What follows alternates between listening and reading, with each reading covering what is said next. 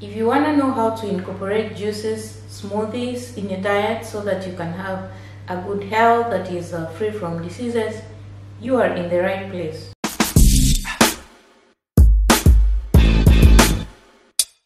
Welcome to my YouTube channel, and thank you so much for stopping by. Thank you for those who've watched so many videos. Thank you so much for those who've subscribed. If you are new here, please first hit that subscribe button, turn on your post notification. You'll always be the first to get notified when we have a new video. My name is Ruth Kwamby, and this channel is all about healthy juices and smoothies and a bit of travel. Today's video, I'm going to show you how to make a juice for common cold and flu.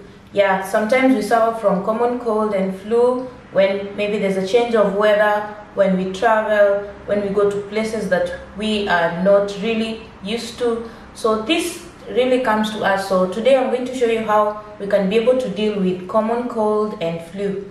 In this video, I'm also going to mention some of the things that you can take when you're suffering from common cold. What are the do's and the don'ts? So come with me till the end of this video. So these are the ingredients for the common cold juice: water, piece of ginger, pineapple, piece of garlic, carrots, then we have a dash of cayenne pepper.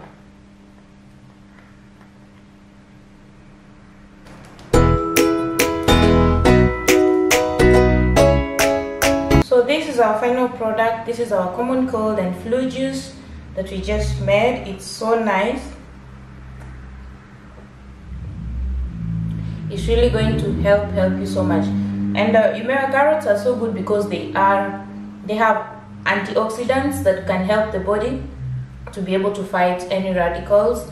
Vitamin C, also present in carrots, is very good in the immune system. We have pineapples that fight infection, and they're very good in killing bacteria. That is why we had pineapple in our juice. And they're also good in soothing a sore throat and also aid the body in releasing mucus very easily. Make sure you take watermelon. Watermelon is very good. It's going to help you so much. I have a video on a watermelon juice that you can make and take. I'm going to put a video link in this particular video in the description box, so make sure you check it out and see how you can make watermelon juice and take and be able to rehydrate yourself. We added ginger in this juice. Ginger is very good for decongesting yourself. It's very good when you're feeling like nauseated. It's very good for colds and fevers. So that is why you need to have ginger in your diet whenever you're having common cold and flu.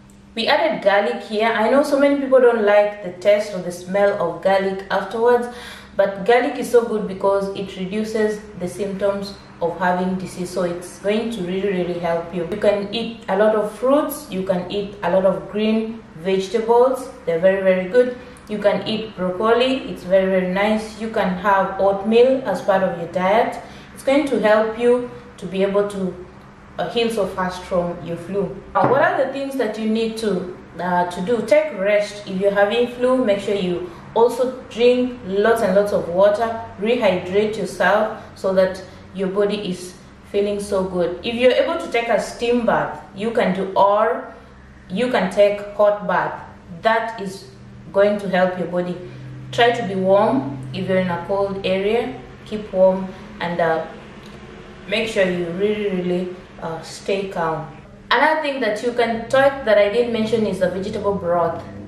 Yes, you can take vegetable broth. It's very nice. It's going to really help you. What are things that you need to avoid during this time? Try to avoid milk, try to avoid cheese, and try to avoid other things like ice cream that you're craving that could really cause more harm to you.